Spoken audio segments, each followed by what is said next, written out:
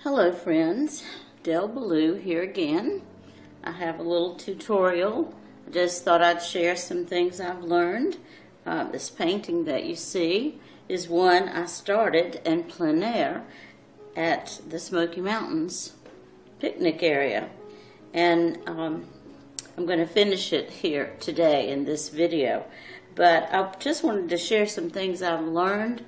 I haven't had a lot of experience painting plein air, but enough lately to know some good and bad things to do.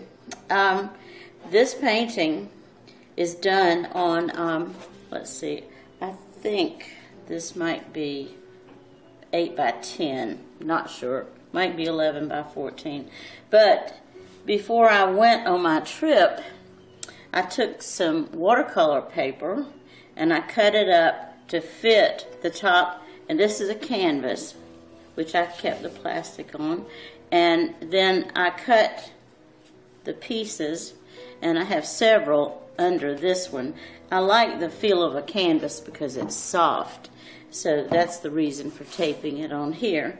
And so I taped it around, so when this painting is finished, I'll just remove the tape, take this painting off, put some more tape on, and go back to the clean page.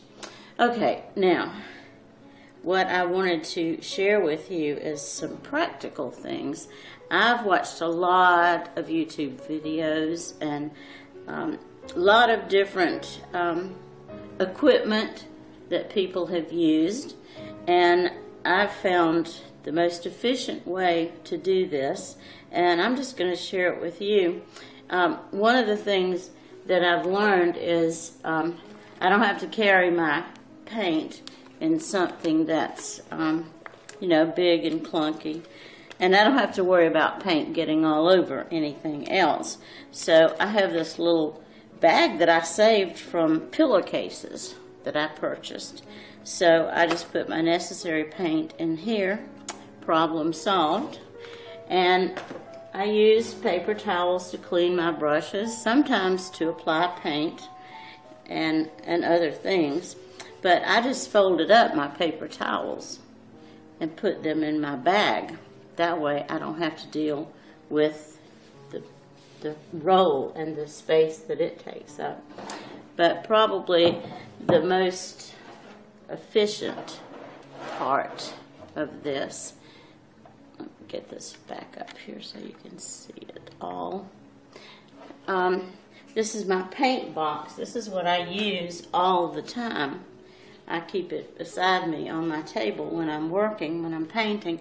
It is a Masterson paint box, and you can seal it pretty much airtight. Has these little prongs on it, and that keeps your palette from turning over and getting stuck. Of course, you can see that on some occasions that didn't work all that well for me, but it's not a big loss, not a big problem. It is a usable little box. Okay, and then I paint on a palette pad. Sometimes I carry my easel, which also fits right down in here. This is a piece of glass that I just bound and put in here that I sometimes use, but typically I wouldn't carry it with me to paint outdoors because it does add just a little bit of weight. But I put my medium in just a regular jar. I know you can buy containers that you can hang on your easel that's equipped for that sort of thing. But anyway, I have these little plastic pot scrubbers that I put down in the bottom. Now, my turp is really muddy right now because it's been on its side and I've turned it up. But typically, the turp that's in the top will be clean because all the dregs go to the bottom. Then you have your pot scrubber underneath to use to clean your brush off. Then I carry my liquid in these neat little plastic containers that I bought, I don't know, 8 of them at the dollar store for $1, and they seal very well. So, and that's lightweight. Don't have to carry my bottle. Then what I do when I get to where I'm going, if I'm going to be standing up to paint, I can do that on an easel. And I found this past weekend when I was out painting that I liked sitting in a chair, and when you have a canvas that's about this size, you can hold it and paint. And I also found that I could put my little palette container down on the ground, and I have long brushes, so I just reached over, got the paint I needed, and brought it up, worked on my canvas. So that cuts down tremendously on the amount of equipment you have to take. Now, I have had this particular easel that I'm about to show you for so many years I can't even remember, and it's really handy. Now, I'm not sure how I can get this exactly in the videotape, but the one thing that I want to point out here is that this particular easel, now the legs extend, but in this particular easel I have this nice little crossbars here that fit very nicely for my little paint box. And of course it's not extended all the way, but it sits right there like a table. So that's a good thing. Unfortunately, where I was painting this past weekend, there were rocks and roots everywhere on the ground. And I didn't dare try to stand up and paint because I'm known to step back to look at my paintings, and then what happens is I would trip for sure. Well, I was in kind of a tight space, but anyway, I had this thing all folded up like it folds here. You see how efficiently it folds up. The legs extend, and then this extends as high as you need for it to. I would tell you the brand, but I've had it so long I don't have a clue. But anyway, it's been a good one because it's very lightweight. But I was dismantling everything and walking around with this, and I was folding it up at the same time I was walking. Just give you a little hint, don't do that. I fell on it, and that's why these are crooked, but that's a little piece of advice. Pay attention to where you're walking, and don't try to walk and do something else at the same time. I obviously don't do that very well. So anyway, that's my little words of advice. Well, here's an idea of the way the paint box can sit on this lightweight easel. Mine is slightly crooked for some reason, but I can adjust that. But these little spaces are just perfect for the paint box, and I typically might hold my palette in my hand, and if that's the case, I still have my other things like my medium and so forth all right there before me, and then I have my bag with extra paint down on the ground beside me, and it all works. I realized why I couldn't tell the name of this easel. I lost the part of it that had the name on it, and I've been doing some investigation online, and I did find one, and I'll give the information for that one. But if you're in need of a lightweight easel and you want to use it the way I do, you really have to make sure that there is the brace in the middle, the cross brace.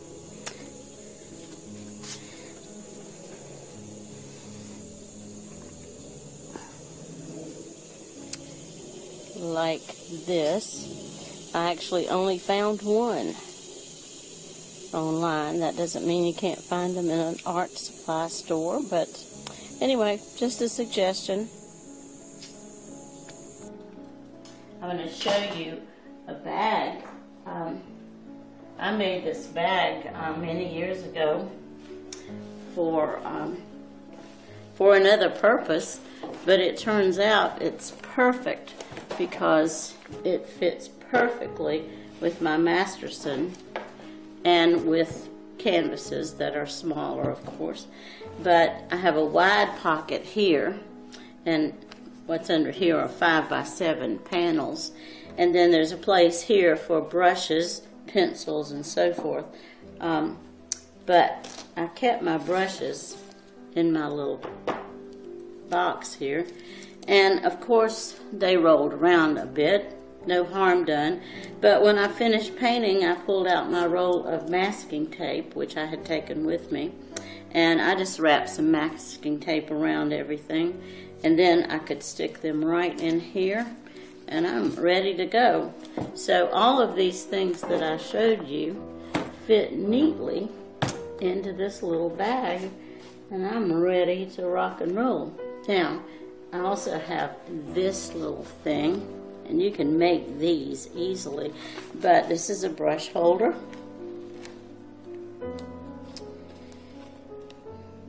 I could have untied this before, but I didn't. Okay, little brush holder that has my trusty pliers. Should always carry pliers because paint tubes are difficult to open at best. Excuse me, and I have my little palette knife that I use for mixing paint, and so this folds up very neatly, and it also fits in my bag. But after this past weekend, I decided I don't need to take all these brushes, so probably just a little roll of masking tape will do the trick. Okay, well, I'm going to move all these things, get organized, and then I'm going to come back and finish this little painting that I've started. The place where I was set up, very rocky, and had a nice stream running down over these rocks, which is it's my favorite place in the world to be. But there are so many rocks and so many trees, you really have to be selective. And that's what I was doing for most of this experience. I'm trying to get down a little closer here. Going the wrong way. Okay. But I only placed a few of the rocks, and I've gotten started on the background for my water. But after all is said and done, I'm just going to be making up the rocks as I go along and place them wherever I want them. But it's very complicated when you're looking at a scene with so much information, and you have to decide what your focal point is going to be, number one. Now, my focal point is going to be this log, which is a tree that fell who knows how many years ago and has begun to disintegrate and break apart. But right now it looks like an alligator head. Sorry about that. But that's going to be my focal point. And then everything else is just going to emerge around it. I'm pretty much satisfied with the foliage in the background, and then I'll have more foliage in the foreground as time goes along. So stay with me and just watch with me and see how this scene develops. And thanks for visiting, and thanks for watching. I'll be back.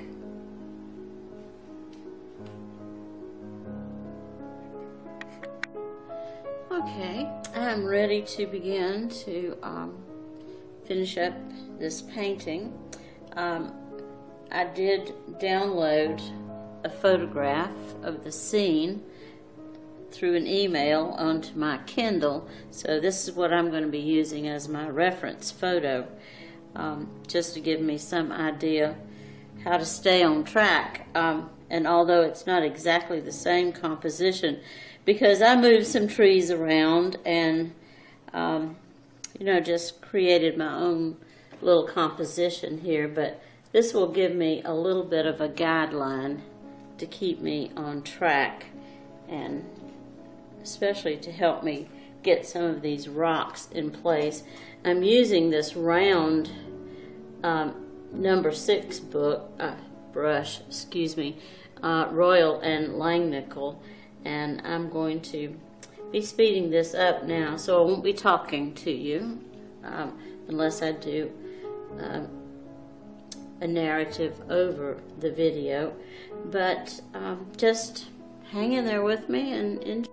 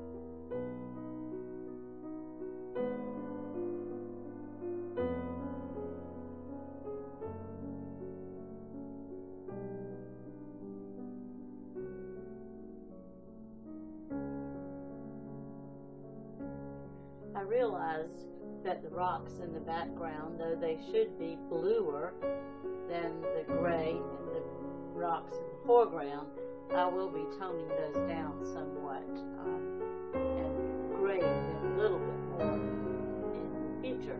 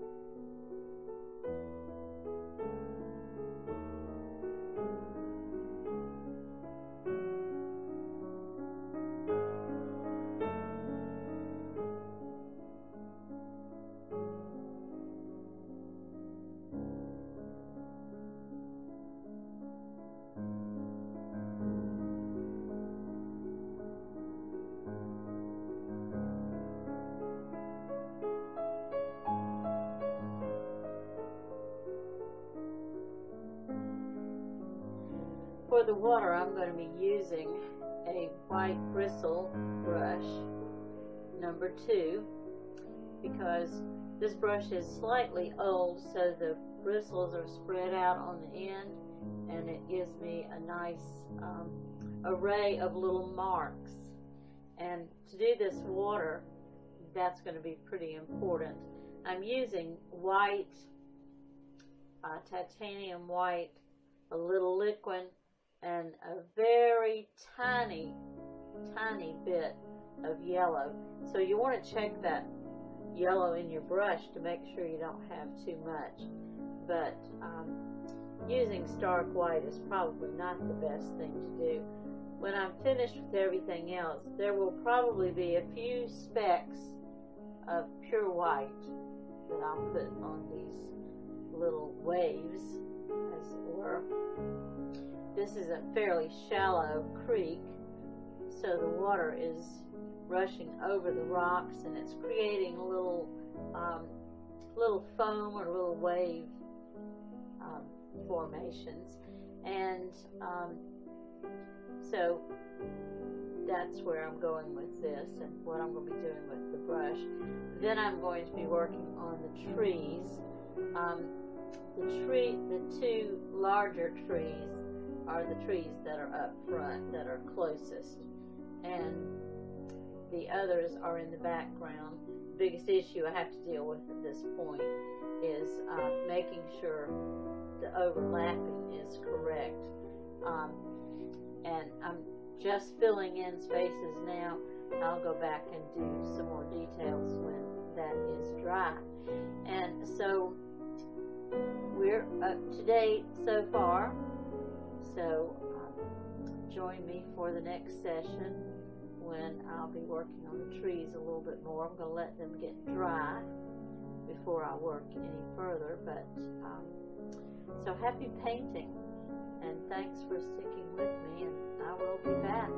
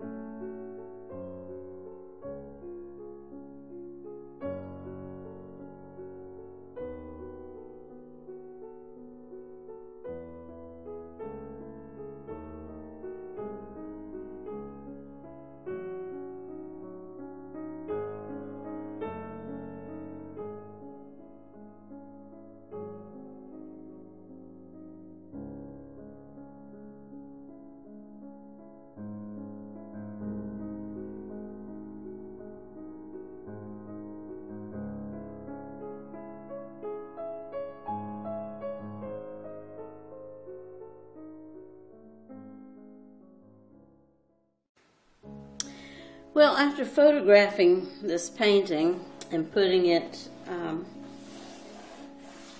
Facebook, I realized how terribly crooked everything is.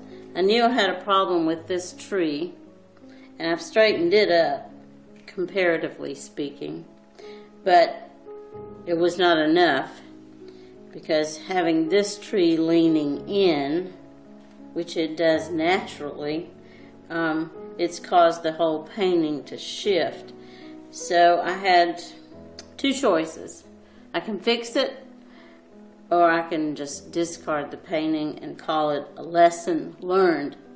But I think I'm going to attack the change so I can keep the rest. Not happy with the way this log has turned out, so I'm going to rework it too. So stay tuned here and let's see what happens when I make this attempt, because I really do hate to discard something that I've spent a lot of time and energy on.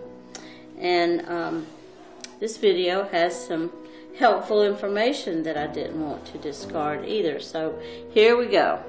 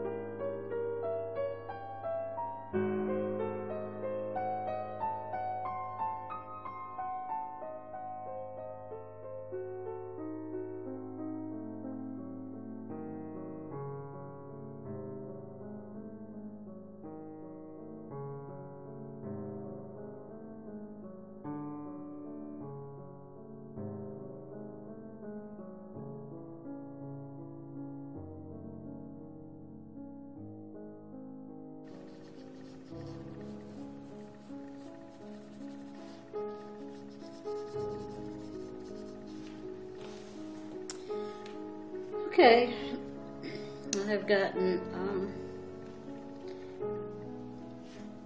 the tree part that I don't want, I've got covered over with background colors, and I'm going to let this dry, and then when it dries I'll come back and sort of start from scratch with this tree.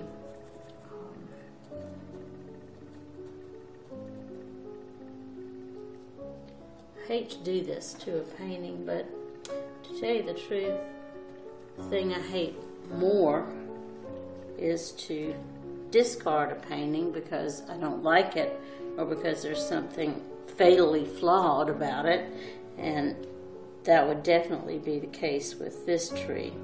So I've straightened it up, pretty much eliminating what was going on up here, and I'll create another rock or extend this rock, and then I have to rework the water altogether. I removed the fallen tree. I think it bothered me because it was dead, and I really just couldn't make it look to suit me, so I did away with it. I might find a little log or two in there to take its place, but right now I'm happy without it. So I'll be back.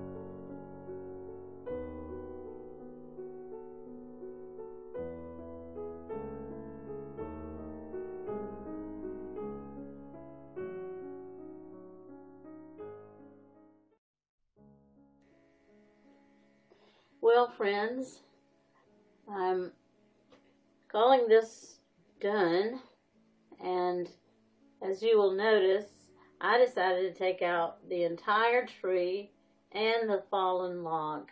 I'm pretty well satisfied with the outcome. It's been a good exercise for me. I've put a lot of touches on this painting, as you notice if you stayed with me the whole time. And I don't mind doing that as long as my outcome is pleasing to me, which is why I had to get rid of that big tree and that log. I was feeling claustrophobic, and as I may have said already, I think my objection to that tree, that fallen tree, is that it was dead, and I like my things in nature to be alive. And so I have come to a conclusion. Please like, share, comment, and subscribe to my channel. Please go to my other videos on this channel, and also check into my website, www.delbaloo.com. And thank you so much for coming and for staying with me.